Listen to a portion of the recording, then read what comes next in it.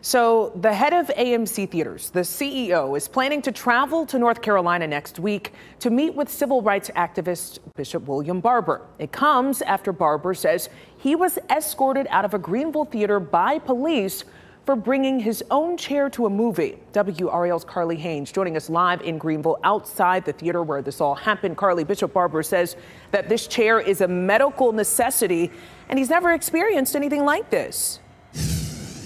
That's right, Lena. Bishop William Barber was taken to this spot outside of the movie theater.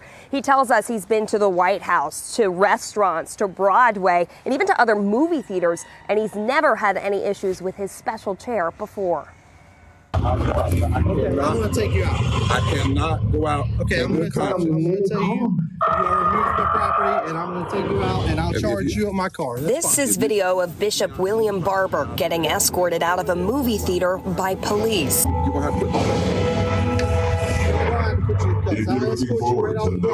He's a civil rights activist, a former North Carolina NAACP president, and a pastor. Tell your neighbor I've been so blessed. Tuesday, Barber came to see The Color Purple with his elderly mother and was forced to leave for bringing his own chair to the movie theater. You know, because this is my ADA, and they questioned that it was. They said, no, that's a regular chair. That's not. They said, no, it's for me.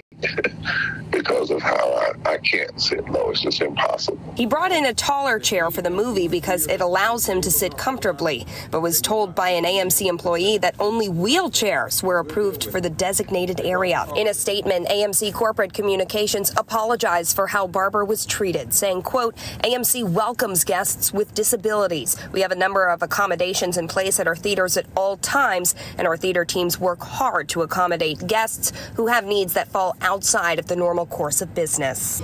Barber eventually left the theater peacefully and no charges were filed. This is just about how we treat, how we say to disabled folk, there's no room in the air if you don't come a certain way. And